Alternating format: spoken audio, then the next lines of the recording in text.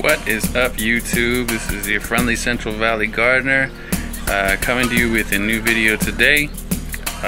Today I'm going to try using the dual cam on my Samsung and capturing some footage of a little project that I found at the local grocery store, and that is the mushroom mini farm. Pick it up here. So, mushroom mini farm, grow edible mushrooms right out of this box, USDA organic, non-GMO. Here's the side.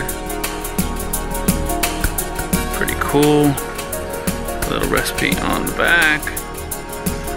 Pretty cool. And that's what we're gonna be doing today. So,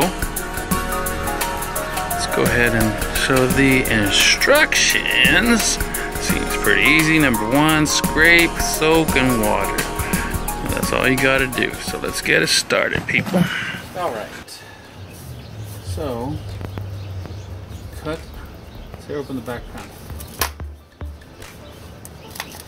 Easy part. Ooh, that looks gooey.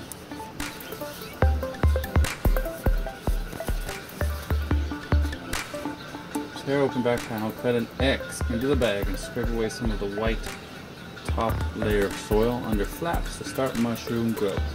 Soil is 100% plant-based.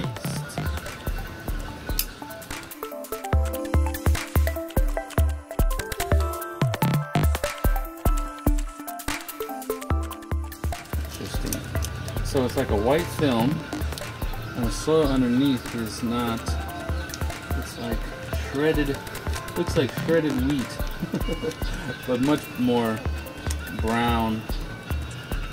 See that? Let's get this last part. Gooiness we can get on to step number dose, which is soak. Remove bag from box, soak bag in bucket of water for 8 hours.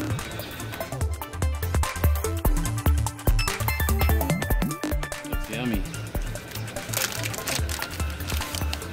It smells like mushrooms already. And we'll just let that bad boy sit for 8 hours. 6.5 hours later.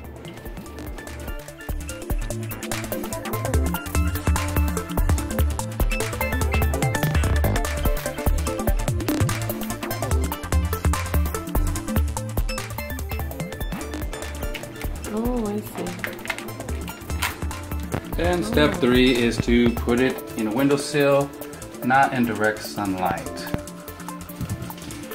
And that's it. 3 steps to getting this done. We have to check on it every day for the next 10 days and add a little bit of water. So I'll be going ahead and posting updates every day so we can see how this works out.